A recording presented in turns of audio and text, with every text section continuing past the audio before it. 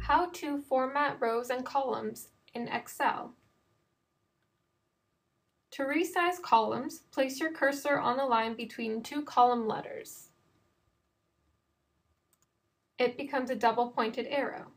Click, hold, and drag in or out.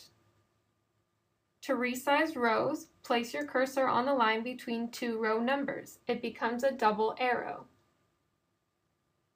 Click, hold, and drag pointer up or down.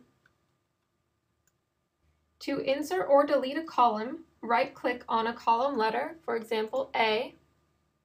You can click Insert to insert a column or Delete to delete it. To insert or delete a row, right-click on a row number, for example, 1. You can click Insert, or you can click Delete. To move around in an Excel workbook, use your arrow keys, right or left, up and down, the tab button on your keyboard,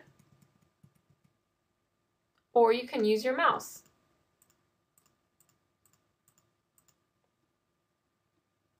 To move worksheets, these are worksheets down at the bottom.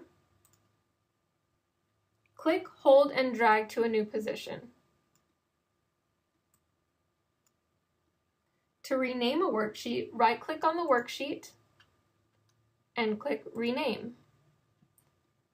Now you may type your new name.